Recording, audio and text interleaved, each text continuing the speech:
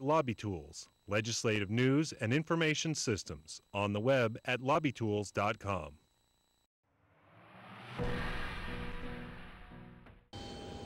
The gift ban was fueled by abuses, junkets to Paris, drunken gambling trips to Canada. Lawmakers who have served before and after the ban say what's changed is the ability to get to know one another. It has changed dramatically. This eatery in the shadow of the state capitol has survived just fine under the ban.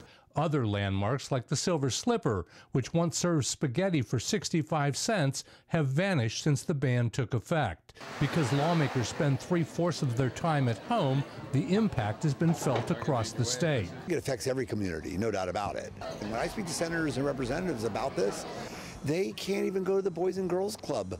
Now there's talk of lifting the ban, perhaps allowing nominal amounts to cover a sandwich. In the upside-down world of Florida politics, state lawmakers can't take a free cup of coffee, but they can accept unlimited campaign contributions. Lobbyist Jack Corey says he socializes as much as ever with lawmakers.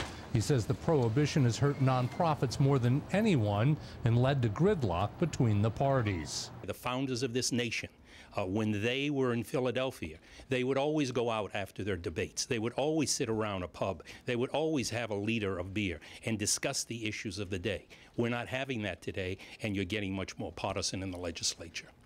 Details of any change are still being flushed out. In Tallahassee, I'm Mike Vassalinda reporting.